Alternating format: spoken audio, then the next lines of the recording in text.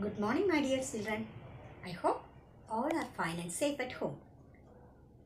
Welcome back to EVS class. Today we are going to discuss about a new and different topic.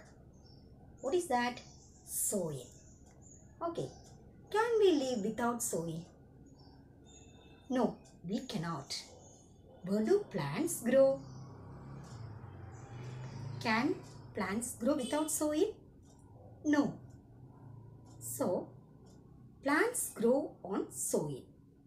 We are depending upon plants for our food. So, directly or indirectly, we are depending upon the soil for our life. Then, what is soil? The uppermost part of the earth is called soil. It is mixture of minerals, water, small particles, etc. Okay. Next, we are going to discuss about the formation of soil. How is soil formed?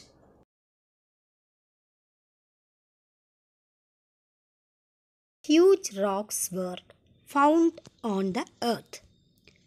Due to the sun's heat, rain and wind, these rocks slowly broken down into small pieces.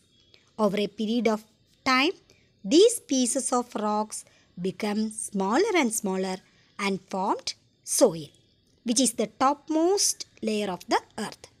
Thus, soil is formed by the breaking down of rocks due to the action of sun, rain and wind.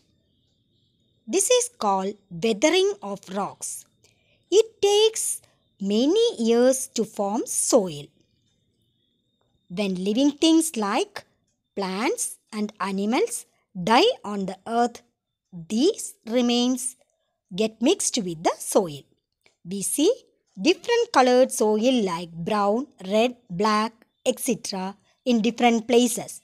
This is because they are made from different rocks. When the soil is fertile, the crops grow well. But when the soil is not fertile, the farmers add manures or fertilizers to growing the crops. Okay, what is manure? Manure is an organic waste. Okay, it is not harmful to the soil.